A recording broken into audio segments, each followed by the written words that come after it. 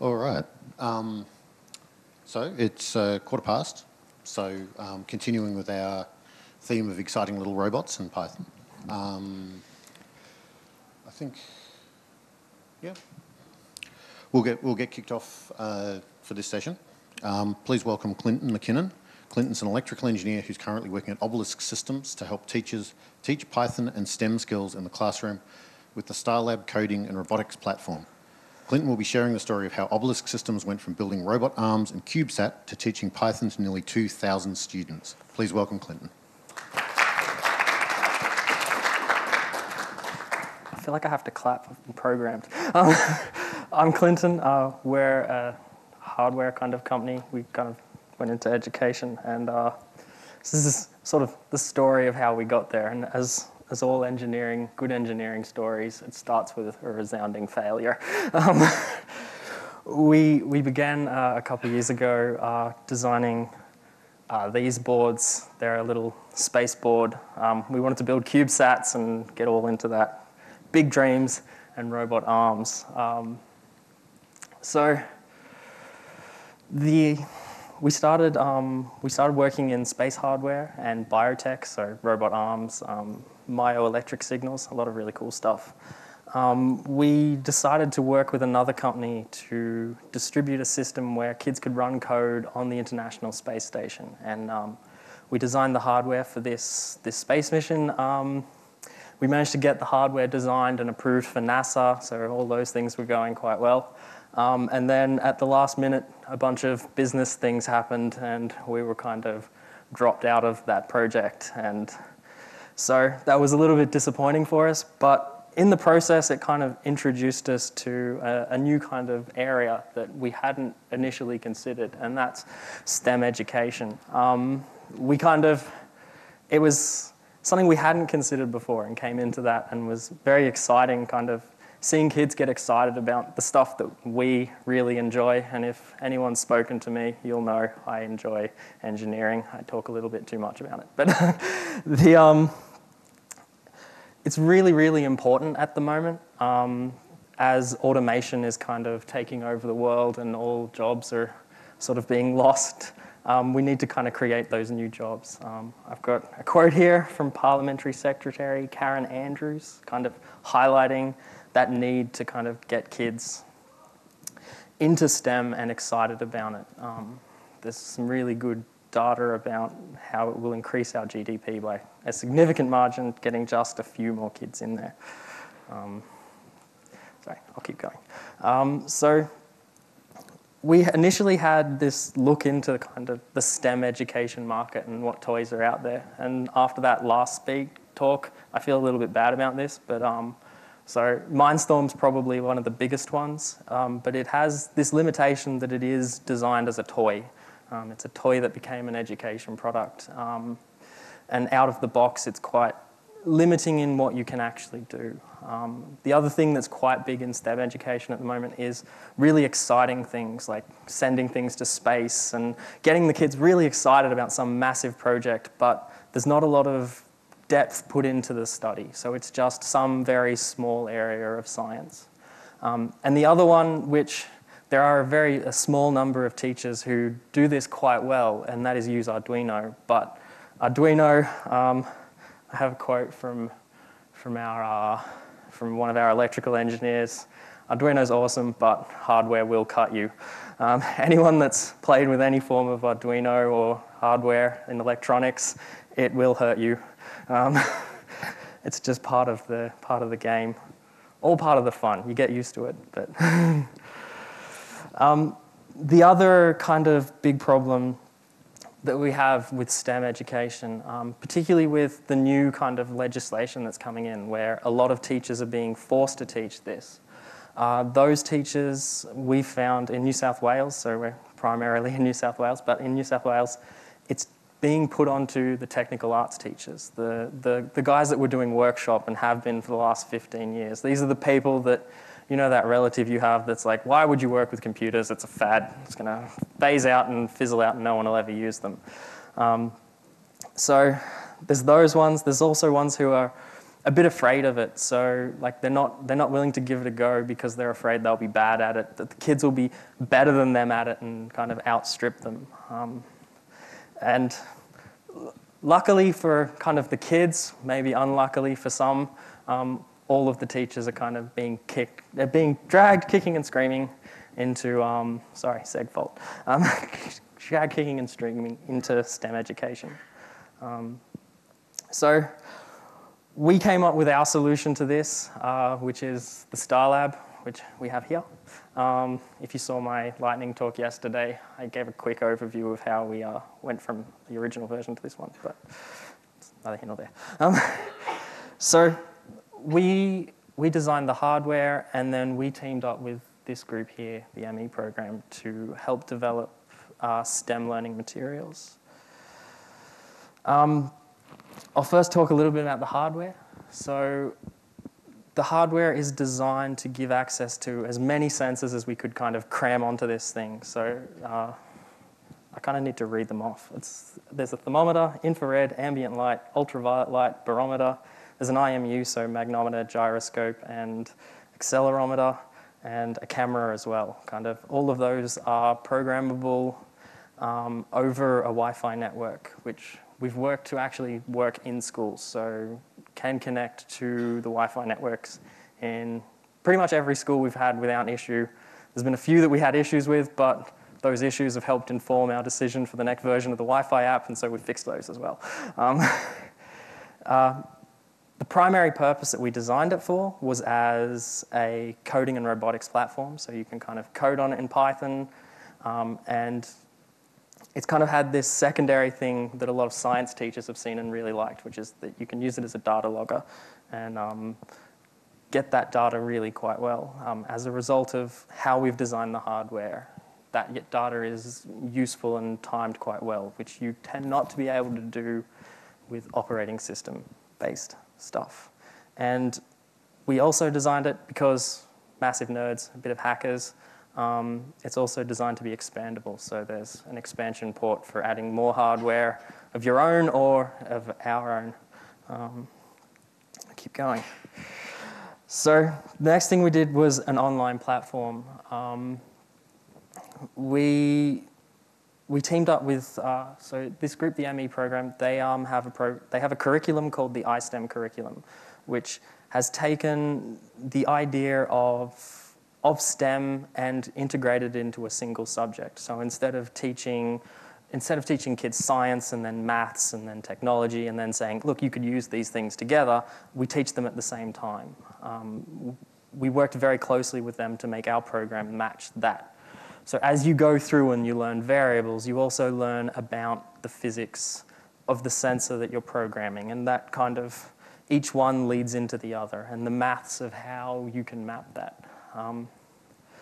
So the online platform has an advantage that it does let kids to kind of the flipped classroom thing. They can work at their own pace, the teachers sort of.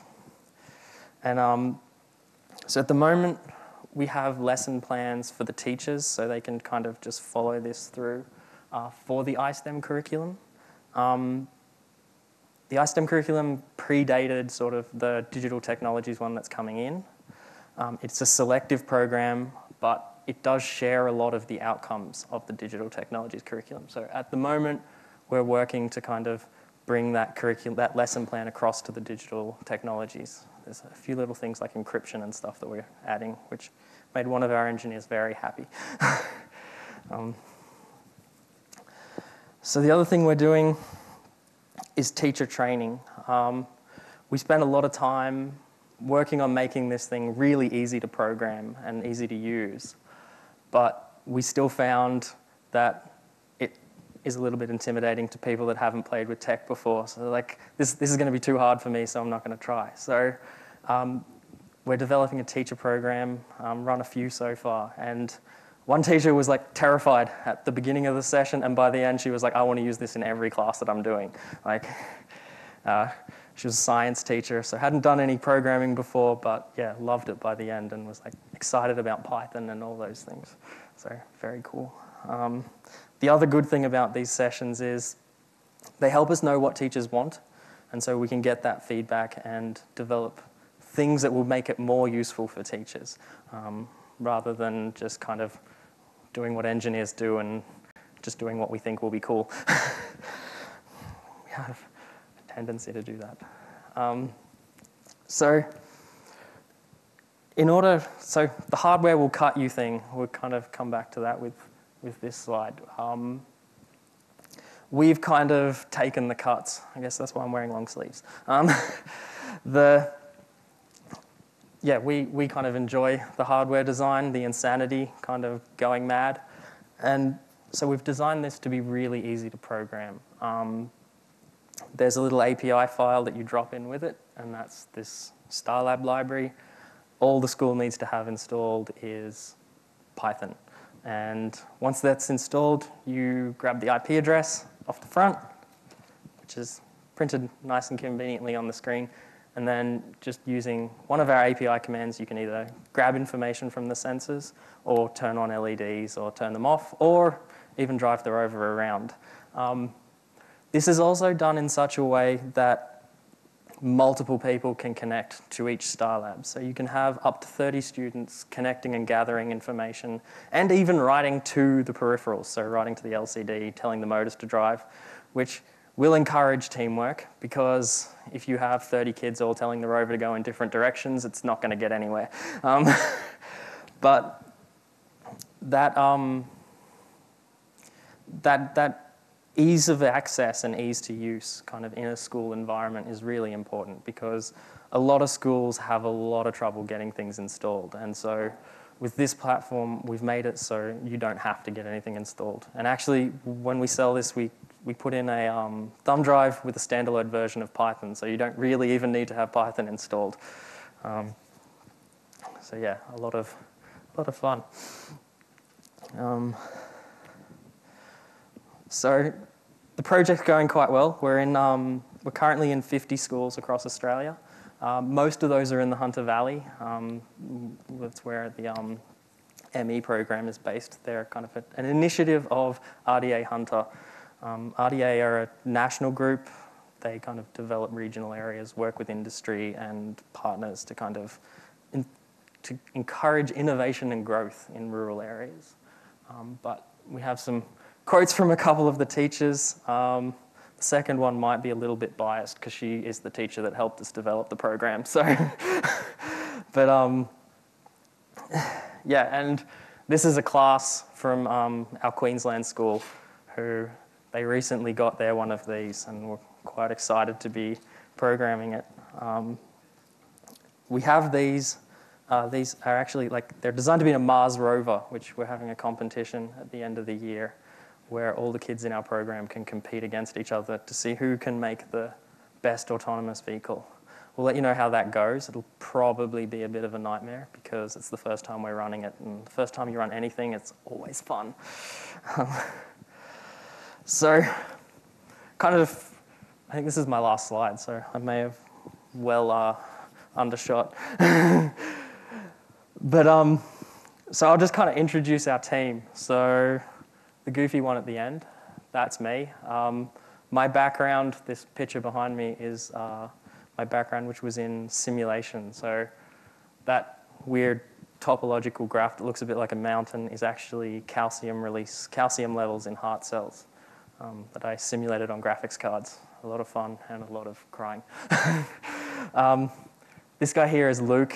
He actually designed this rover in about 2 weeks. If you were at my lightning talk yesterday, you'd have seen my mad rambling story about that. He did prosthesis and using myoelectric signals to control a robotic arm. Some very cool control stuff in that. This is Lewis Quill. He's here with me. I really wanted him to do a lightning talk yesterday because you'll notice this terrifying device behind him. That's his speaker that he designed for his honours thesis, which is actually a Tesla coil. I think he only electrocuted himself twice during that project, and one of those was on an MP3 player, just to, we're constantly surprised that he's still with us because he seems to be able to electrocute himself in the most creative and ways. possible. He electrocuted himself on a Raspberry Pi the other day, which you wouldn't think would be possible, but apparently is. And this is Levi.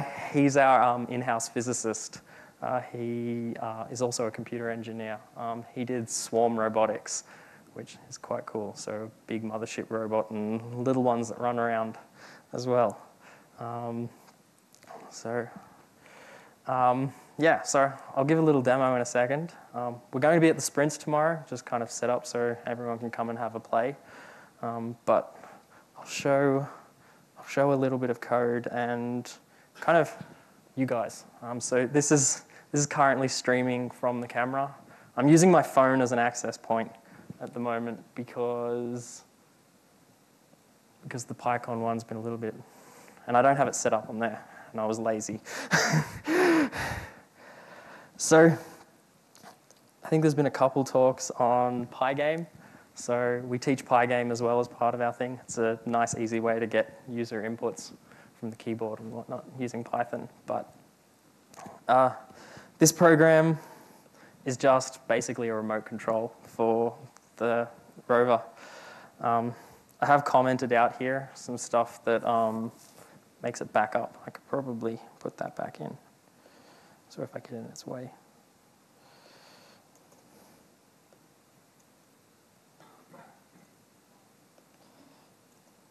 This will probably break it. But anyway,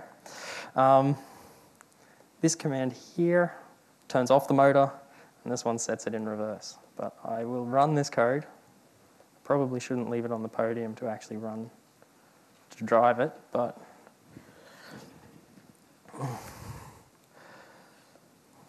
yeah, that was what I was afraid of.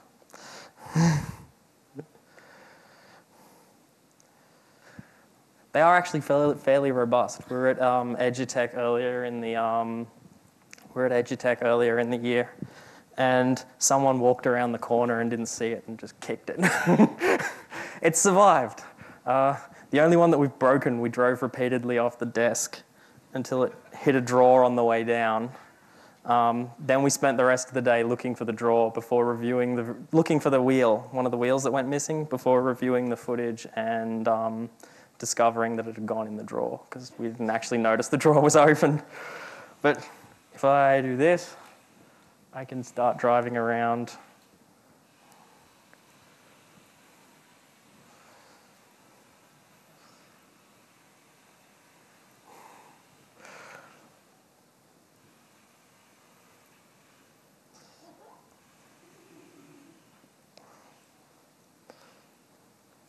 So yeah, the platform's kind of, now, I can't use keyboards. I was hitting enter to try and go forwards then. So this is like very simple application of what you can do. The limits are, oh yeah, that's because I tried to drive into the chair. That code makes it go backwards whenever it runs into anything. But yeah, so the platform is quite easy to get started. It doesn't take very long to write a piece of code to get some things happening. But once you've kind of gotten some small thing happening, you can keep going. And because it's just a Python API, and as you guys will all know, being at PyCon, you know the power of Python and all of the libraries. You can bring those in and actually use them to kind of make this thing even better. And because of the way that it's programmed over the network, you can leverage the resources on the computer you're using. So you can do some very complicated things, quite like using the power of a computer. Or you can also do the other way and put things on the actual Raspberry Pi and use those limited resources. But yeah, I think I've kind of ran out of content. So if anyone's got any questions or comments. Thank you very much, Clinton. All right, has anyone got any questions? Ask the robot. It'll answer better. I don't work in education, but I want one. Are these going to be commercially available, or? You can buy one. They do become, they're designed for a classroom. So they're cost effective for a classroom full of people. You can you can get away with teaching a classroom for about $1,700. So that will give you an entire classroom of access to the platform and the robot and all of that. But individually, they are quite expensive at the moment. But we are looking to build a much more affordable kind of version of it in the future, sometime soon. Yeah, cool. Great.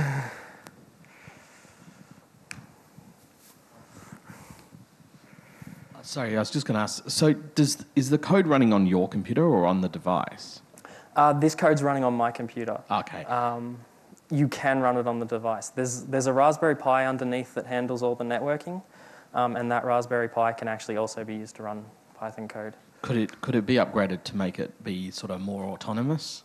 Yes, definitely. That is actually the purpose. So the Mars Rover Challenge, which I mentioned before, is the culmination of the learning program that we go through. So the kids go through the platform, they learn Python, they learn the sensors, they learn the physics, and then are given the skills to sort of design that as an autonomous vehicle. So it can make decisions based on the inputs. And there's a lot of sensors on there, so you can make decisions based on a lot of different things.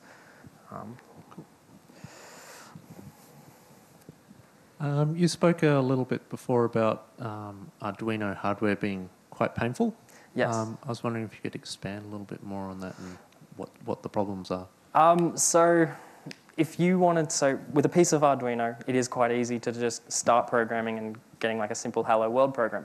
Once you start adding sensors, because the different sensors all have their own libraries and ways of communicating, and then there's wires that come loose, or if your wires are too long, you'll start to get problems. Hardware has some really fun things. So the more wires you have will actually start getting noise between them and false positives, and there are a lot of difficulties. And mostly that data sheet thing, though, is probably the biggest one, because different sensors use different libraries, and finding how they work is sometimes difficult to actually get working.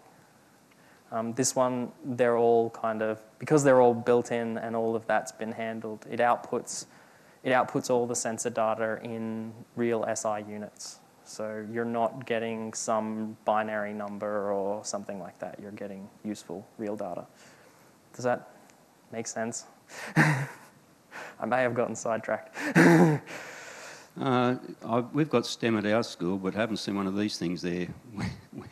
How long is it going to take to get them around to all the schools? That depends on how long. It takes us about 2 days to get everything together. So if you want, come talk to me afterwards. But hopefully soon we're in all the schools. That's the dream. So I guess on the context of how schools get this, it seems like you guys are working, you said, with some programs that have like for remote areas and stuff, or regional. So I guess my question would be more like, does the school have to purchase this, or is it given to them by the state? Or because I guess the more direct part of my question is, are you guys addressing this gap of like non-rich schools also getting access to your technology? Yeah, so we are working quite hard at that, which has been interesting for us because there's a lot of paperwork involved in that, and being engineers, we're averse. But the program that we work with, they do distribute some to lower SES schools. There's also quite a few grants, and so we're kind of working with schools to sort of provide them with the information they need to make those grants and to get our program into their schools. So we try and, the richer schools, we make them buy it. But yeah, we're really trying to kind of get out there and sort of address that problem. Does that make sense? I don't know. All right, anyone else have questions? Oh, cool. We saw some feedback from the teachers. What do the kids think? Most of them love it. One even made us a wallpaper they took a picture from the website and painted us up with MS Paint. That was quite exciting. They seem to really enjoy the program. Actually, that Thuringoa Estate, the teacher's been kind of in contact with us a bit. They're our first Queensland school, so there are quite a few problems getting on the Wi-Fi network. But she was saying that they've had kids that haven't shown up to classes previously, and they have started showing up just to kind of play with the iSTEM program and the StarLAB. I'm really glad you've addressed the problems of both the software installation, maintenance, and the isolation of the students from the real electronics. But does it ever come back to you that they actually want to start interfacing things electrically? Pardon, sorry? Do they ever want to add their own sensors? At the moment, we haven't found, because we've kind of put a lot of sensors in, though we have found teachers that want more sensors. The science teachers, one of them has been pestering us for a while now to put a chemistry data logger in, because she really liked the idea of having this as a data logger in a chemistry class, which I think, yeah, we've started. And also, my background being in, mine and Luke's backgrounds being in biotech, we want to really do a health monitor, because that would be very cool. And sorry, just one more question. Do you make provision for the teachers adding their own electronics? Yeah, so it's early days for kind of teachers adding their own stuff. The breakout board hasn't actually been released yet, so we haven't really got much of that going on at the moment. But everything that we've done so far, we have guides for building it. So we have the assembly guide for the robot, kind of how to build it. The new one's significantly easier than the original. But yeah, so we are kind of providing all of those things. We're building them up slowly as kind of we think of them and as we kind of add them. All right. Any final questions? No? Cool. Well, thank you very much, Clinton, for coming along and showing us all about StarLAB. And here is indeed your PyCon coffee cup. Don't let any of your colleagues steal it. They didn't